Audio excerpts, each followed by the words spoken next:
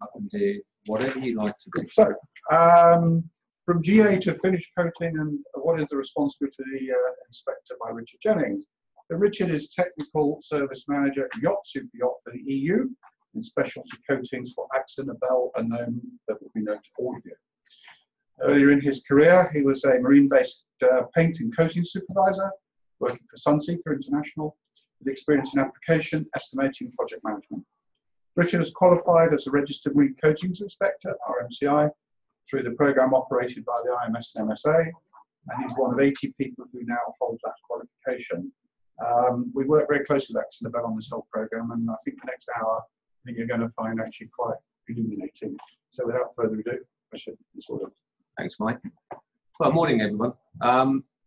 So that's taken my thunder. So Mike's done most of my introduction, so we will move on. I was going to do a welcome. You never know with those sort of things, but I normally go through my safety and fire alarms, but we won't do that today. We'll just go straight into it. So what I've done today, there's a lot involved in what we're talking about today.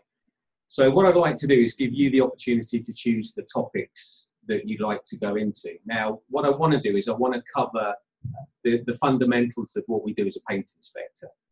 So if you could just give me the time to go through maybe 2 or 3 of these topics, and then we'll come back to them for you to be able to go into, to make it more relevant to your business or whatever you want to do. I appreciate I can't please everyone, but hopefully there's something in there for most of us to see.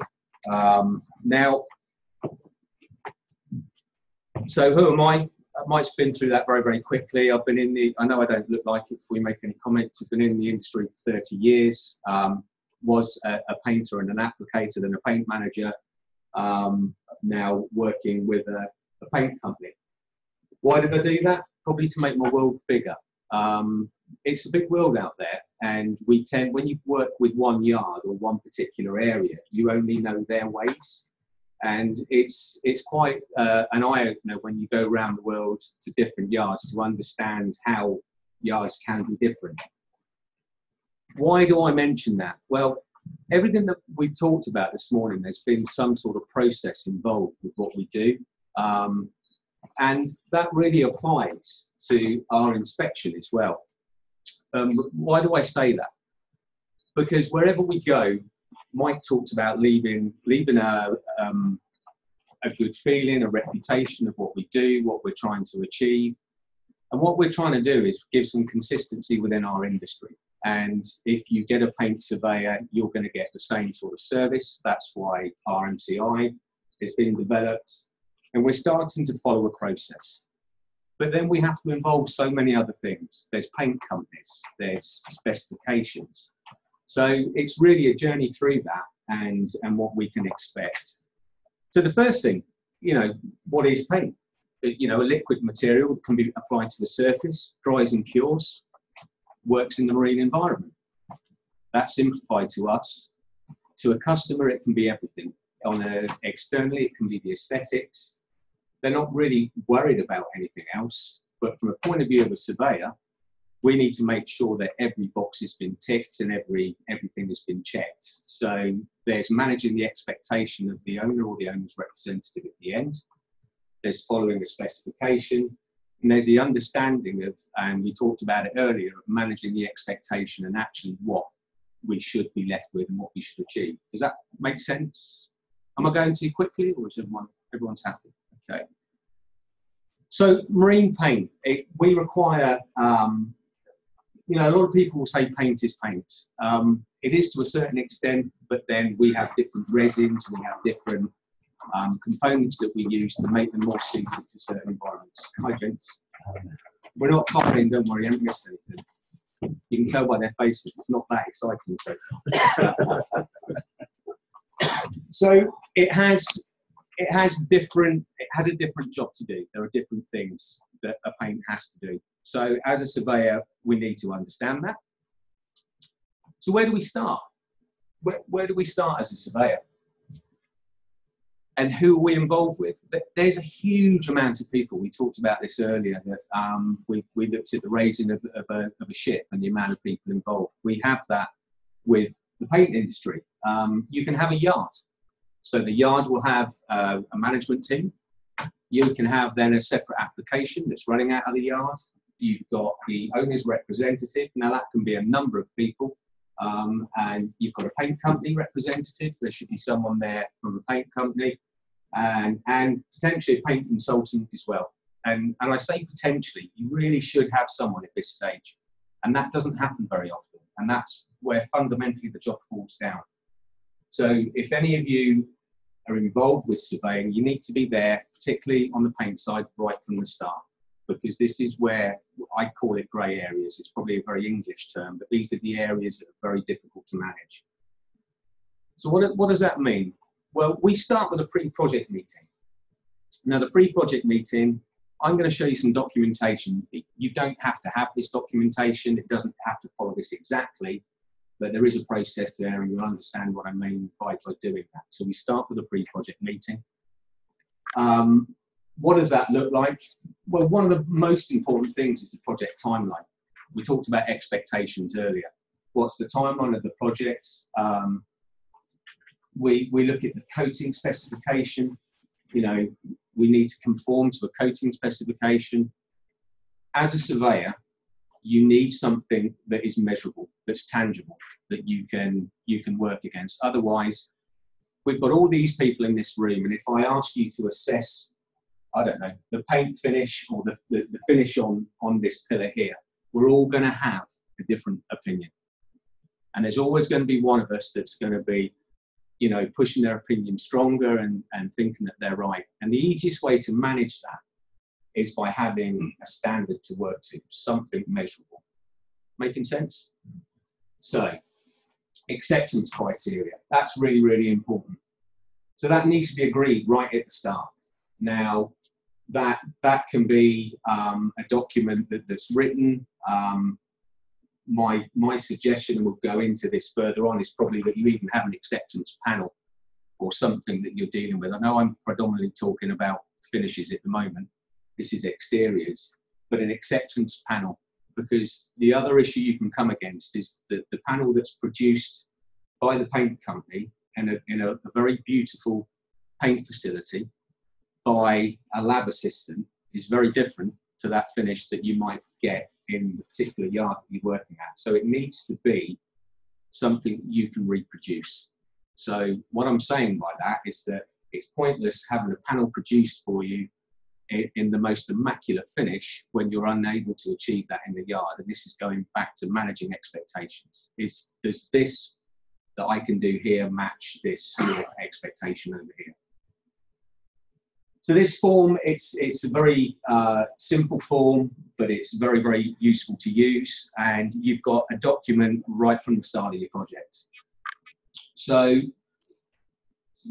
one of the key things is recording and storing your data right from the start of the project. Now, one of the main things that you're going to have, and I will just put one up here, the first thing that's going to make our job easier as an inspector is a specification. And what does that specification give you? Let's just go down. Let's make it simple. So we're looking at, this is an underwater area on a vessel. So it's stating what needs coating. Then we've got all the other areas in there and what's expected. So we've got the hull inside as a high performance spray. So this is basically saying what is expected. Once we have that list drawn up of what's expected, obviously then we have to have a product that aligns with that. And what is then done in most specifications is they will split out the different areas, whether it's tank coatings, interior, underwater, top sides, and you will have the relevant product and the data to go with that. So if you can see here, we've got an underwater section here. So starting at the top would be from your bare substrate, and then you'd have your coating, an epoxy coating, a primer, a tie coat going through to anti-foul. The good thing for us as a surveyor is it's got all the details on there. It's got the dry film thickness that should be expected. That's really, really important for us when we're going to go in and do an inspection, because, okay, you want me to inspect your underwater area, but actually what am I looking for? You know, as a surveyor, we can say that the coating is fully coalesced, it's gone on there really well, but whether it's international, Jotun, Hempel, whoever you're using, what should the product be applied to, and what will give the customer their warranty at the end of it. So this document's really important for us as a surveyor because we've got reference. Good afternoon, Kai. Good morning. How are you? Busy. I can see that. You've not missed anything. And that's it. That's the end. So we can go into that. I'm not going to go any more into that document. Another one is it's quite poignant that Mr. Brader has turned up at this point. Another one is standards. I'm not going to go through this, but some paint companies or areas have written paint standards. Again, as a surveyor, your most important questions are, what's the specification and what's the standard? Because until you have those two documents, you are going to be fighting a losing battle. And I mean that very respectfully to owners, surveyors, whoever. You will lose that battle, whatever you do, unless you have a tangible document to work against. It's really, really important because this is a project that can change project management. It can even change application companies. It can even change paint companies going through the project. So the guy that signed the paperwork at the start of the project 12 months ago, he's gone. He's been offered another 10 euros an hour and he's gone for another company. So that document is really, really important. Any questions at this point? No? Okay, so what are we missing? Are we missing anything? I might have given you a clue. Considerations of what we're missing. So we've got a specification, we've got a standard. The only thing, anyone?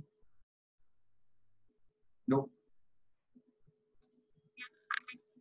I believe in acceptance panel or an acceptance area, that everything that's being asked for is achievable. You talked about managing expectations. This is the time to do this at the beginning of the project. Now, I will stress again what I mean. A shipyard, as you all know, is a very different environment to a paint facility where a test panel has been supplied. So a customer says, I would like this colour, please, Mr. Paint Company. Can you supply me a sample? The paint company spend hours making the most beautiful sample because they want their paint to be used. But then that really, really gives a problem to the application yard. And is it really possible to get that over 1,000 square metres? You know, is that possible? So we're talking about an acceptance panel done in the same facility, or even an area on the vessel if it's a maintenance or refit, something like that. So you have tangible things and you have ways that you can measure against to say, this was agreed, this section was agreed acceptable. And if you've got any queries leading up to that, then you can measure against that. Now, the reason I say that is when you issue a non-conformance as a paint inspector, they will, I think, hate you is probably the word, very strongly. They will dislike you. So you talked about leaving a legacy or a memory. A non-conformance is a really good way of doing that when they've just resprayed 1,000 square metres and you say it doesn't conform to specification. So managing the expectation is important all the way through. We know what we need to do, we know what needs to be achieved, and we know how we're going to do it.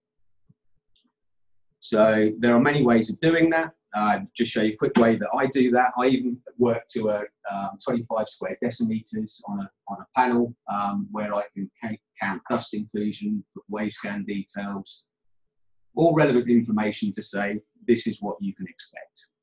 And then that is used, it's dated, it's signed, and it's stored as a reference for the future.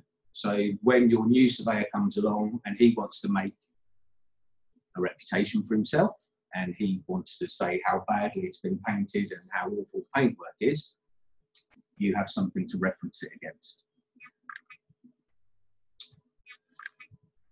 So, what do we need knowledge of?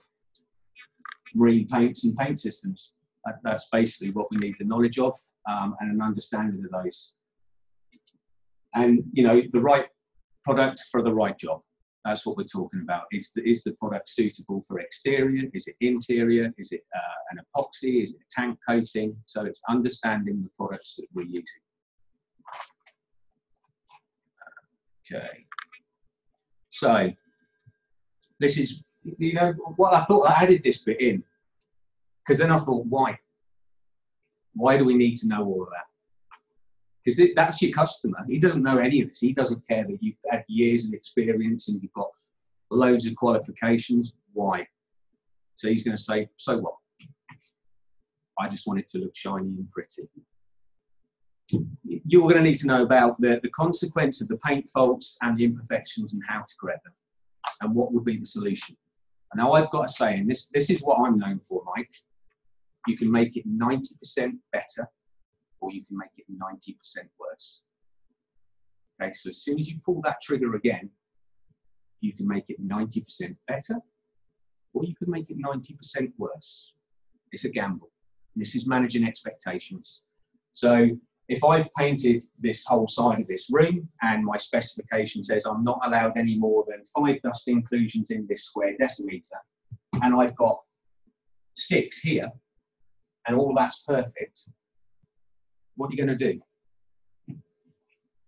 What are you going to do? Doesn't conform, does it? But what's the potential risk of painting that all again? All dust inclusions, tape lines, all these things. So we still have to have the air of flexibility as a surveyor. We can say that this doesn't conform to specification. It doesn't mean it won't be painted again, but we certainly need to have our document in line to say this doesn't conform, but you'll have a meeting on those sort of things. We still have to be sensible, but it's the decision of the yacht owner or the owner's representative. We are not there to make that decision. We are there to deal with fact, and that's all we can deal with.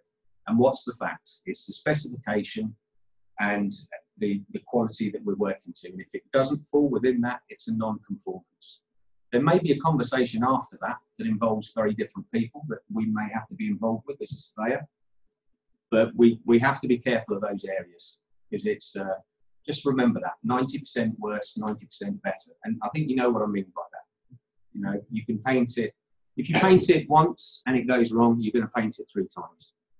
Never goes right the second time, in my experience. So we will need to be able to identify faults commonly found in paintwork, how to define and describe commonly found faults in paintwork. There's lots of terminology out there. I can probably help you with that. There's a thing called a fix atlas. Most of you have probably heard of the fix atlas, but it's paint speak. It's been written and it talks about pinholes, fish eyes, all these sort of things to help you identify a problem that you're looking on a vessel. So at least you can have the right terminology when you're dealing with it. Because these can get confused in a phone call to you to say that this boat's full of dimples, but actually when you go to it, it's full of fish eyes. Those are 2 different faults, but they can look quite similar. So from our point of view as surveyors, we need to have an understanding of what we're looking at and how that can be resolved. So I'm going to now, I think we all know why we paint. You know, it's really, there's 2 things. There's aesthetics, but for the owner, but mainly from our point of view, it's the longevity of that product, to give that product a longer life. And we need to pick the right products to be able to do that. So we have many, many different coatings and systems to do that. So as I say, it's the aesthetics, ease of maintenance, and there's lots of factors that affect the finish. How are we doing with time? We're nearly there, and then you can choose. We're still talking exterior finishes at the moment. One of the main things is fairness. I won't use my usual terminology. It's not quite that polite, but there's certain things in life you can't polish. If there's lots of deviations, but you can roll it in glitter. Anyone that's English may know what I'm talking about. But what I mean by that, if the project isn't fair and good, then that's always going to telegraph back through and show through to the surface finish. So the preparation is key. There's a lot of emphasis on painters and who's the best painter, and painters like to be the best. But actually, you know, I put my investment into the people prepping, because the prep is where the work is, and that's where we need to be when we're doing our inspections. If you go and do the top coat, you're too late. You need to make sure that going through the process, everything is right leading up to that top coat reshoot. You know, what the 5 main factors we've said that, so we've got, I think the one previously, we were talking about fairness. You get sanding marks, you get contamination. We're still talking top coats at the moment. This is a very low DOI, distinction of image, not very good reflection. You get orange peel, you get bits in the paint, so gloss levels. But all of this can go back to your original specification. There will be figures in there for when you run a wave scan over there, what you should have for orange peel, what you should have for DOI, what you should have for gloss. And what does this do? It protects everyone. It gives the applicator the understanding they know what they've got to achieve. It gives the surveyor the confidence in delivering the message if it conforms or doesn't conform. And it's not an opinion-based thing. It's purely on facts and figures, which is really important because it can get very emotional. So if you've got that document trail to say, this is what I should be looking at orange peel-wise, does it or doesn't it conform? There may even be agreed at the start a percentage of lenience of, you know, within 5% plus or minus, that can be written in there. We've got, so probably one of the things I wanted to put on there is that we've gone through what it means, but what does it actually mean to the owner or the person at the end paying the bill? On a super yacht, you're looking at 25 hours per metre squared as a cost from substrate up. Now we're looking at maybe 60 euros an hour for a European yard to build. So it gives you an idea of how much, you know, these things cost. So the importance of being there right at the start and holding people's hands through the process is a good one. And it's really simple. What are we looking at? We're looking at primers, undercoats, and top coats. So what I want to do is go back just to one section that I think is really, really important. And we'll go from this slide here. And one of them I'm going to go into just before you get your choice is your reports. Now, you can talk to Mike and Hilary on this because we're in conversations about things at the moment on report system. I know Kai's working on similar sort of things as well. I have a short point. I think what we also have to put in account is if we have reference panels, it's one thing. The other thing is to be sure that we get the process right monitored, is that we have on board in the time of the building, with the material is available, with the guys, with the tools, a reference area on board. Yeah. And this area should get it, if we have a new build, it should get sandblasted, it should get primed, fitted and paired, and top coat. Yeah. And why? The thing is, later, after half a year or a year, if we start to discuss the quality, and the quality will get dramatically down, whatever quality is, shrinkage, all the things we have to put in account, yeah. And this will change the surface dramatically. That means, in the end of the days, if we have a reference area, the reference area aged in the same way the whole boat aged, then it's okay. Yeah.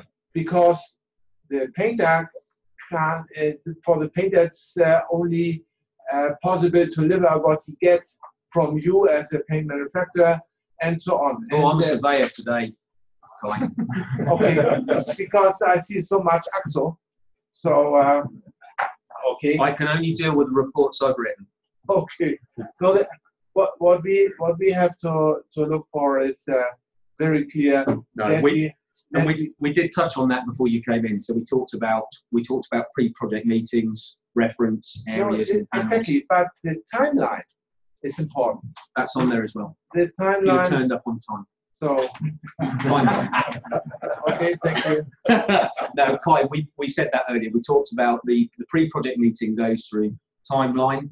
That timeline also includes expected delivery times of products, and also we didn't touch on that, but hold points as well. It's very important for you as a surveyor that you agree on the hold points. The hold points are where the project will stop, where you come in and look at the vessel, and that needs agreeing because I can't name companies, but I deal with one company that build 300 boats a year, and there are 10 hold points on every boat that they do. That means, I'm not very good at maths, but that's a lot, 3,000 visits. I can't do 3,000 visits. So what we did, we wrote an audit form and we checked those 10 points on different boats along the production line. So it gave us an overview of how it was working.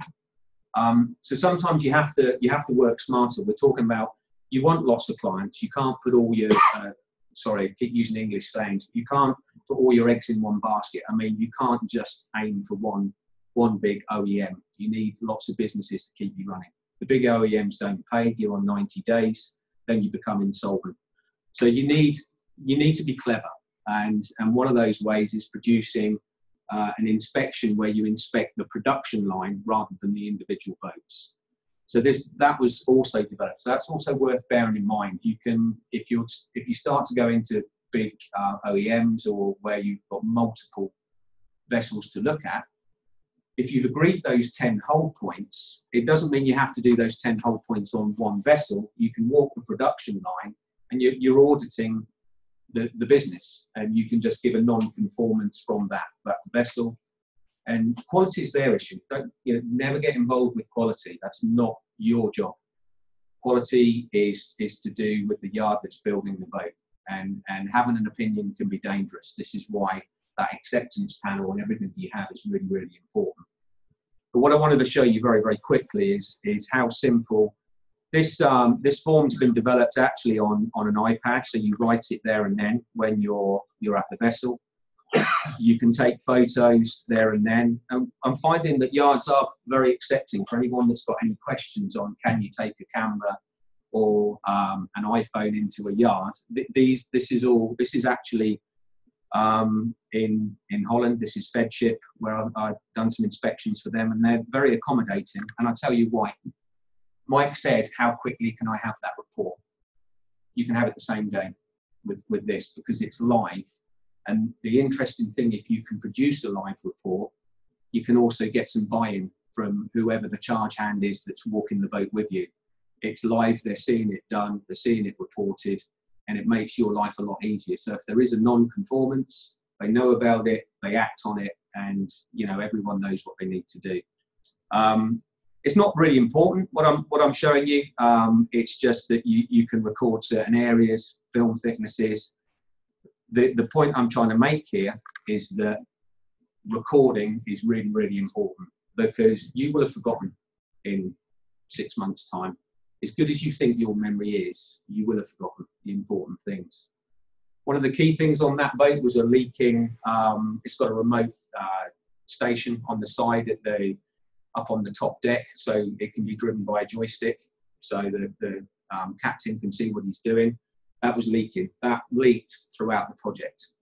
And throughout the project, they had contamination issues on the lower deck. So making notes of those sort of things really, really important for you, just to protect everyone involved in that. And if they choose not to repair it, it's not your issue, but you've noticed it. Any questions at this point? No? Okay, so this is where we have a little bit of participation. This is where we all have to wake up and have a look now. So what we've done, we've looked at the introduction and where to start as a surveyor, typical top coat systems. We touched on that really, really briefly. And then we've looked at the report side and how important that is. So what I've got, I've got now bits you can choose from to fill it. We've got, how long have we got, Mike? Half an hour. Got half an hour. So we can look at application of fillers, spray methods, corrosion protection, anti-fouling, foul release systems, tank coatings, properties of paint, preparation, measuring and keeping records. So that's a little bit more detailed in using wave scans, those sort of things. And troubleshooting. Now the troubleshooting, the main one with that, it's talking about these defects that you might see, what they look like. So I'm going to do it by show of hands, and I'm going to be diplomatic if I can be. So is anyone interested in fillers? That's easy, that's a no. Spray methods? Yes. Okay, a couple on spray methods. Corrosion and protection. Okay, that's a strong one. Anti-fouling. 3 on there. Foul release coatings, nothing on there. Tank coatings, a couple on there. Properties of paint, no.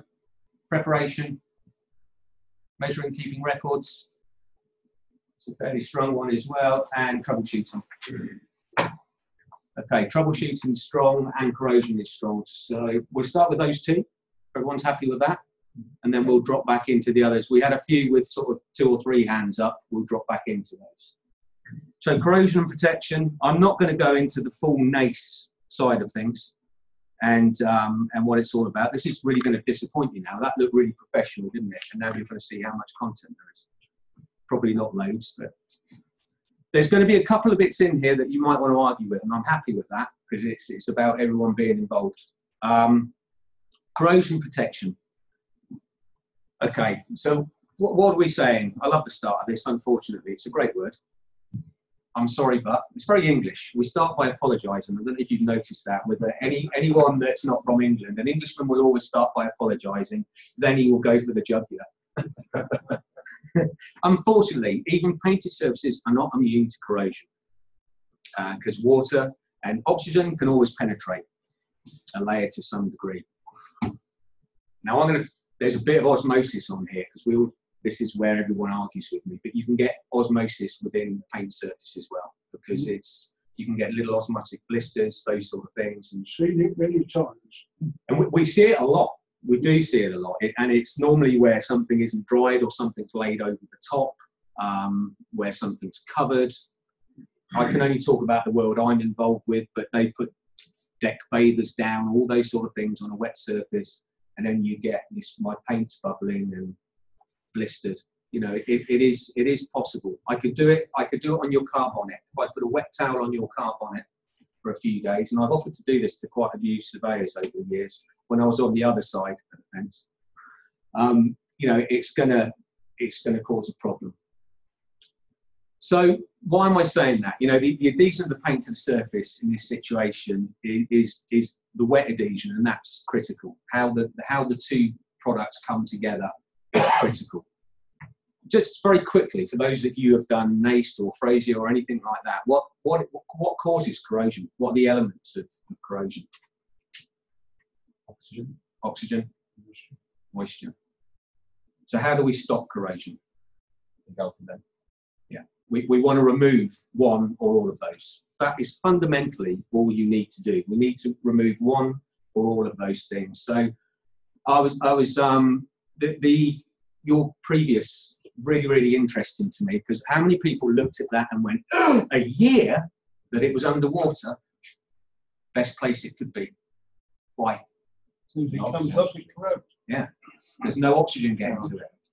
So, you know, it's the best place that vessel could be. The first thing to do was to manage the expectation, manage the repair team, getting them in, because as soon as that chips up and the oxygen's getting to that moisture, you're in trouble. So that's, you know, I just wanted to touch on that. It's really nice sometimes when these presentations all fall into place, but what you've done is you've limited the oxygen getting to the wetted area on that vessel, therefore you've limited the corrosion. Probably you'd have seen it on the top decks, would have been the worst place, because that's getting wet, drying, getting wet, drying, exposed to oxygen. So 9 times out of 10, leave it under.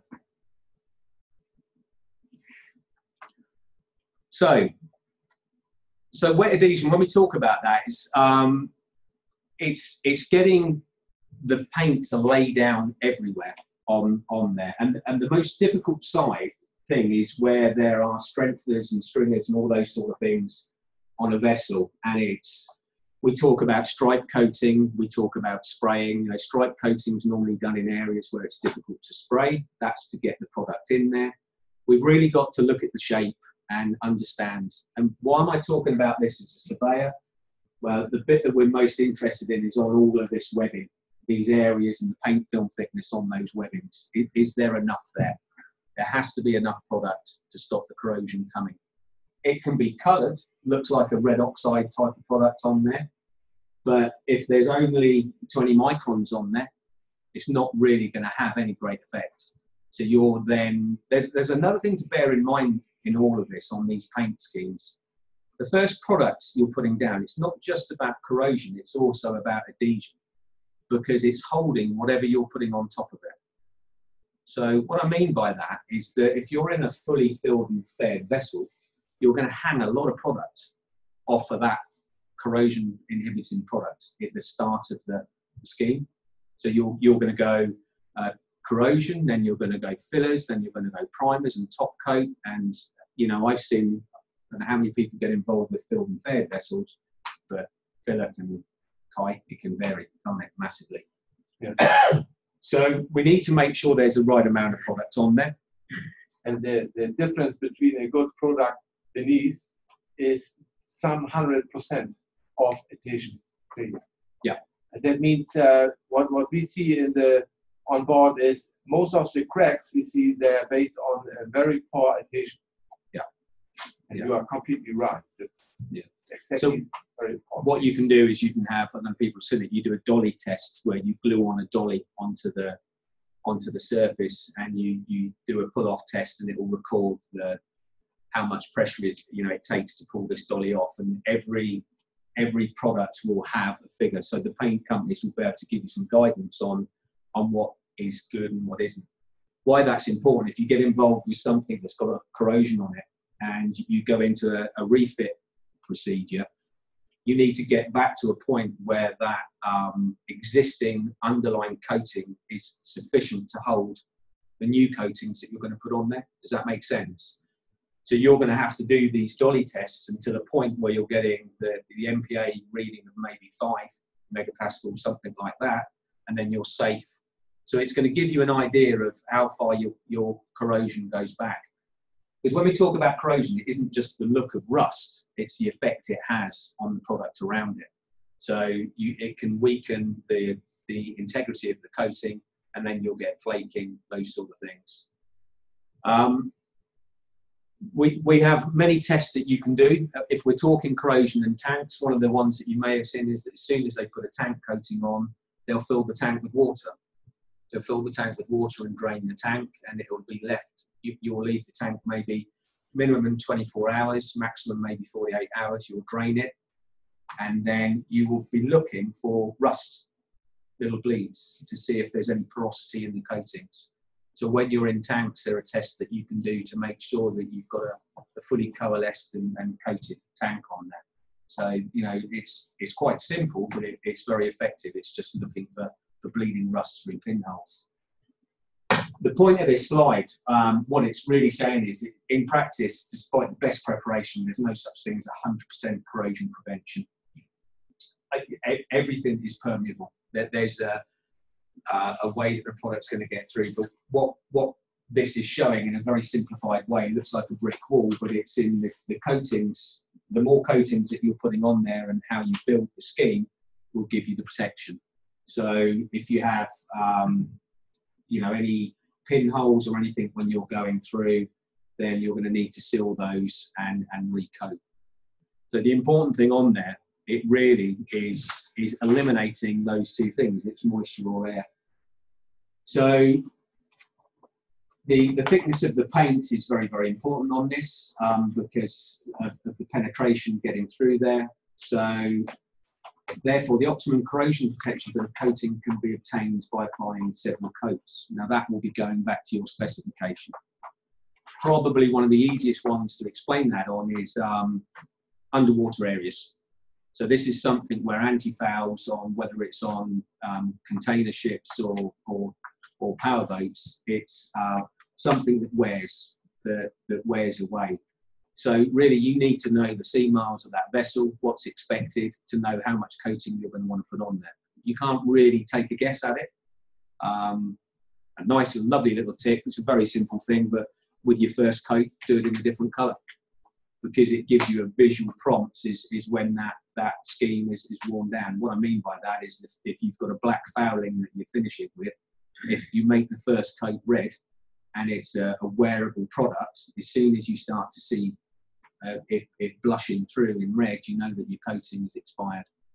Because again, captains, people change and they don't really know how many sea miles it's done. So there's a lot of good things we can do as a surveyor to help. And we're talking about leaving a reputation. You know, be useful, be helpful. Opinion's dangerous, but being helpful is a good thing. And that's a really difficult line not to cross. Your job isn't to have an opinion, it's to state the facts. But it's really good to have a resolve through an issue that you may have seen. That's what's going to make you stand out. And the more you do, the more you'll see, and the easier it will become. So, water transport. This is how the rust goes in. This is all pretty obvious stuff, but it's good to see it in the schematic on there. This is where you've got a pinhole or something, or the other side is showing the flake where you've got the painted surface lifting. So what it's allowing is the water to penetrate through onto the substrate on there. So, you know, most of it is either going to be adhesion from your coating, the thickness of your coating, or a defect in the coating. Does that make sense on anything that you do? And obviously one thing that's worth talking about is obviously your blasting initially. You need to blast it back to clean, SA 2.5, something like that. But then you're going to need to get a coating on there very, very quickly. Because what's the first thing that's going to happen?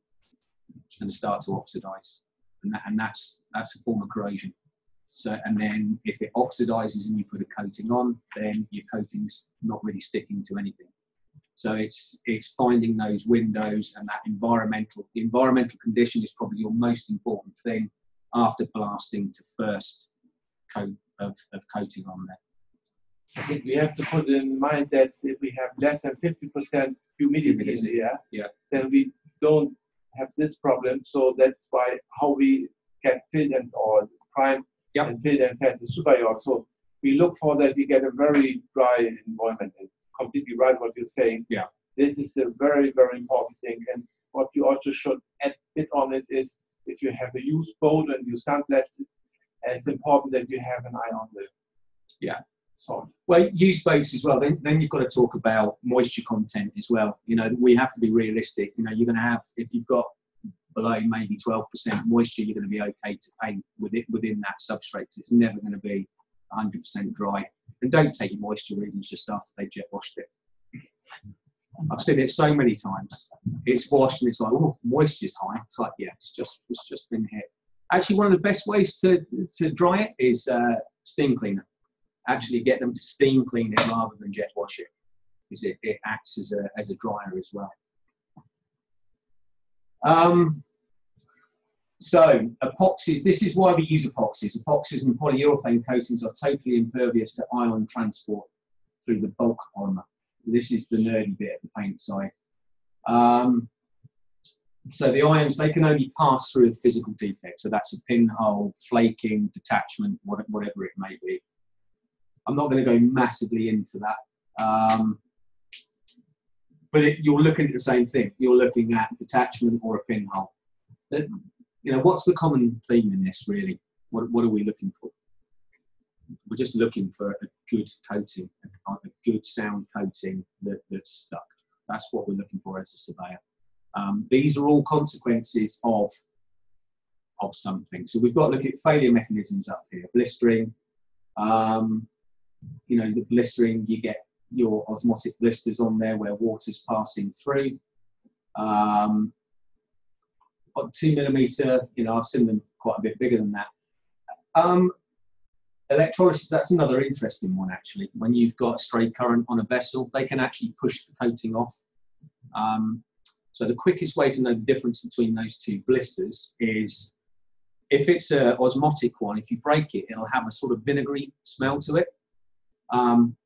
But with if it's a discharge of current where the current is pushing the paint off, it will be immaculately clean. Immaculately clean, really bright, shiny metal. But where it's blistered and it pushes it off, it's a really simple one. You can get that if you put too many anodes on ours. You can. And a lot of marinas with poorly managed boats on there with power hookups. You know, some of the waters I wouldn't even swim in when you look at the discharge back through the water. But yeah, through those two blisters, a really good way.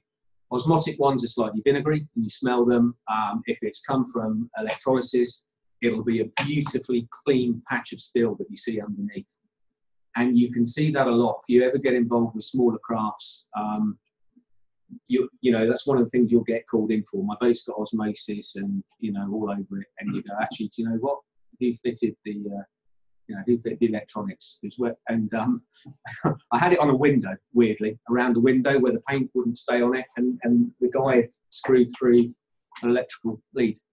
Didn't break it, didn't short it out, but he'd gone through the wiring harnesses running through the boat and it had just broken through. So it was pushing the coating off on this in this certain area, and it was electrolysis. So we talked about that quickly. I'm very mindful you pick some other subjects. So we're talking about cathodic blisters, those sort of things.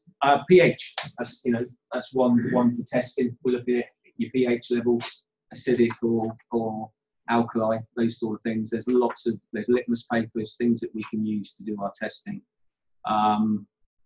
There are, in fact, everything that you do, there is going to be a standard against it. So research it. If you've gone through the training, you'll know where to go, but there'll be an ISO or some sort of standard against what you're looking at. So salt tests, all those sort of things. There is a process, and that goes back to me right at the beginning to say there's a process for everything.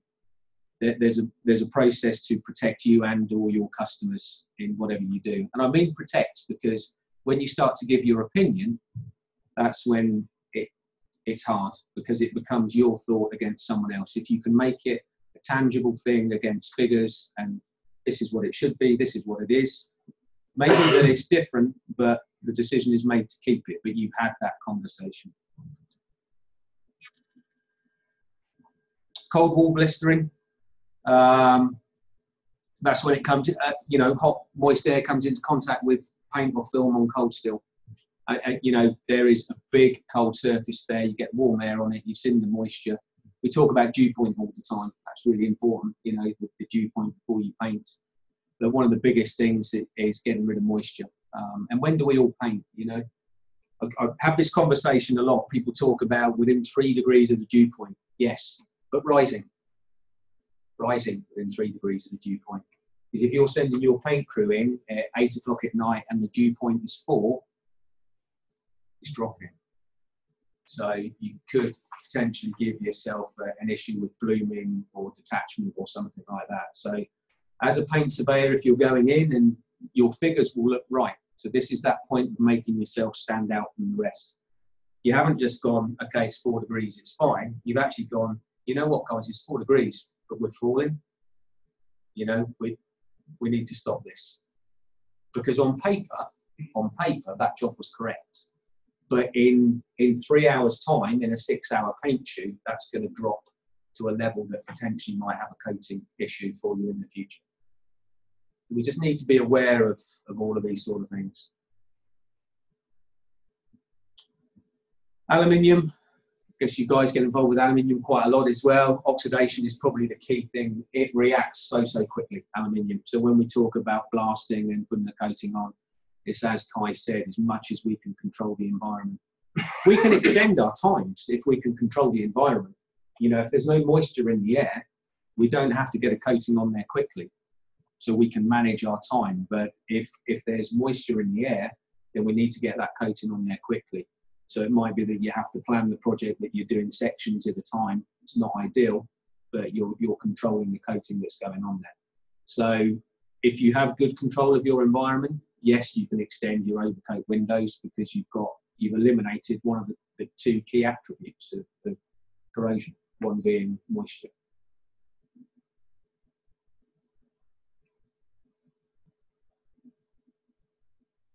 Again, it's the same message all the way through, actually. You know, still, again, the key thing is to control your moisture, good preparation, and get your products on there to the right thickness.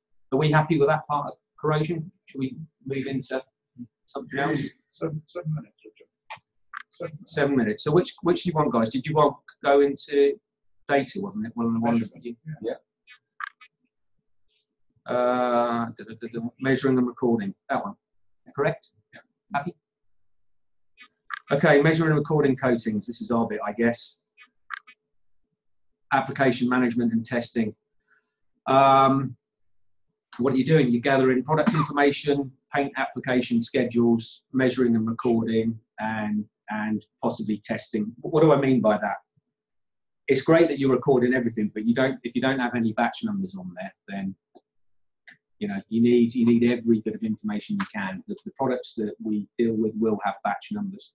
Not your responsibility to get them, but someone needs to get that for you. So, you know, from a paint company's point of view, if there was a problem with the paint, and you know the world isn't perfect, sometimes you may have a problem with the paint, we would want to kill that batch of paint before it goes anywhere else. So batch number, recording, all those things are really, really useful. Also, it's interesting to know, and it's not just AkzoNobel. I know that all the other paint companies do it. They keep surplus of their stock. They'll have a quarter of everything that they make for testing, so they're able to test the product for you. So if you're looking at what can we say, tank coating, we've done an epoxy tank coating, and the surface is sticky. It's probably aiming blue, but you know you want to check that the paint's good, that it's curing properly. So you can talk to the paint company, and they can try their tests and make sure that everything's okay. But those batch numbers are really, really important on there. What are we recording? We're recording on the paint application, the mix ratio. This is what we want from the painters. The pot life. When we talk about pot life, there's two things here, because people think pot life is when until the paint goes really jelly-like, but actually the paint will go off a lot sooner than that. It's normally when when you put it through maybe a DIN 4 cup or something like that, where the viscosity doubles. If you have that as a rough rule of thumb, if the viscosity is doubled from start to finish, it's at the end of its pot life, and that can then give you issues with flow and how the product's going to look. But you need to record all of these sort of things. Why do you do that? There's a lot of these things that are out of all of our control when we're surveying and looking at vessels. You're not the paint expert in application, you're not the paint manufacturer, but all of these, there are so many variations that can cause issues. It can be what I call pilot error, it can be painter, it can be product, it can be environment, it can be substrate. There are so many things that you need to have an awareness of and record. So the data collection is pretty well everything you come across. So it's very important to use a form and make that reproducible. And to make yourself known, you know, give it whether it's your company logo or the way you look at it. But if you use a form, you know where to look every time. I don't know if that makes sense, but you've seen some of the reports that you get 50 pages long. People don't read 50 pages. Put your executive summary at the beginning with a reference to what part of the report they need to, because I can assure you that no one will read that 50-page report until the what hits the fan. So, you know, executive summary at the beginning with a reference point to any concerns you may have is probably the most powerful thing in the report. Record everything, but just make that first executive summary the thing that tells everything on there. Coating diary, it's really important. You want the paint companies to have a coating diary. You want to know what they did, when they did it, how they did it. Very, very simple stuff, but it's really useful for you in building if there's an issue, it's going to come back to you as the coating surveyor, because they're going to say, well, actually, you signed this on as conforming to spec. Yeah, conform to spec because I was checking dry film thickness, but the cause of the failure may have been something else. You just need to make sure that you've got all the correct information on there. Testing equipment, obviously one of the main things, we've talked a lot about ambient conditions today with corrosion, those sort of things, but that's really, really important. Surface preparation, again, that's the key thing, isn't it? If I got you to, I don't know if any of you have seen these climbing walls that you can climb up. Now, if I put a rucksack on your back and I get you to go up the climbing wall, you'll go up the climbing wall. If I start putting rocks in the back of that, at some point you're going to fall off because you're going to lose your grip. You're going to lose your mechanical adhesion. There's only two ways to make paint stick. One's mechanically, the other one's chemically. So you need to make sure that your anchor that you're starting with is the right profile to go through the scheme that you're doing. Does that make sense?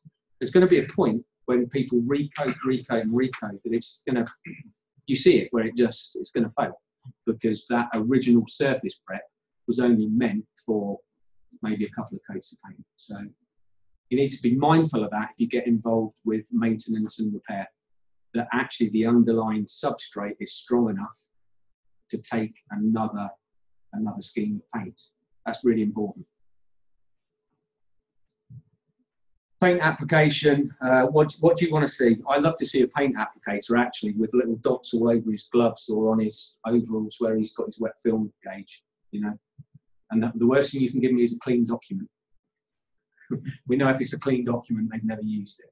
If it's got a footprint on it and paint all over it and I can only just read it, then that's fine by me. Or give them Q panels. Send these Q panels, little metal panels. That's a really good one. Get them to do a Q panel for you, and then you've got a physical piece of result there that you can have through the stages. Paint testing. Oh, we're nearly there, Mike. We're looking at we can check dry film thickness. You've probably seen all the equipment. You've got non-destructive, which is using a gel and it's a bit like when your wife goes for a pregnancy and they're checking for the baby. You can use ultrasound, or a pig is a paint inspection gauge. But that's destructive. This is where it's really difficult for you as an inspector. But it's like, what do you want me to do? Because if I do it, it's going to be destructive.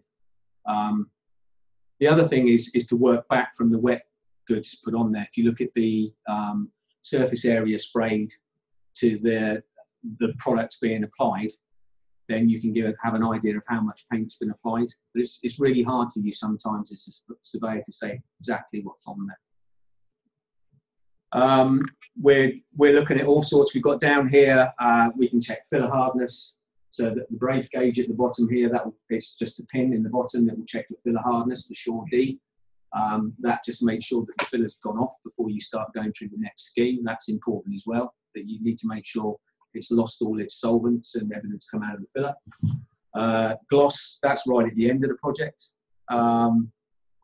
Microscope may sound strange, but really, really useful. Sometimes you might, I don't know, this makes me nervous. Some surveyors with microscopes are dangerous, but it's a good piece of equipment to have. It might be that there's a pinhole and you just want to check that it's only in the top coating and not through to substrate.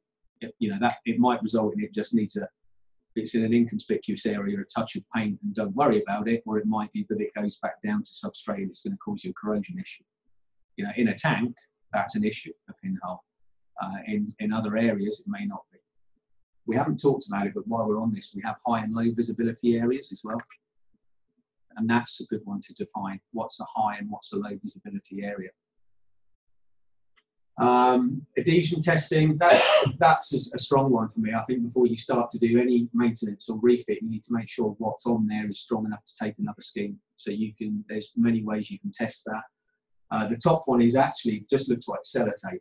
You can just you do a crosshatch cut with a Stanley blade, or there's a tool that's segregated. I think there's 6 blades. And you do a crosshatch cut, put the tape on it, and pull it off. And depending on how much product peels off, tells you how strong the bond is. Probably the one that's a little bit more precise would be the dolly, the pull-off one that you see at the bottom. Mike does run, I think you run, you're doing the thing later in the year, aren't you, on equipment?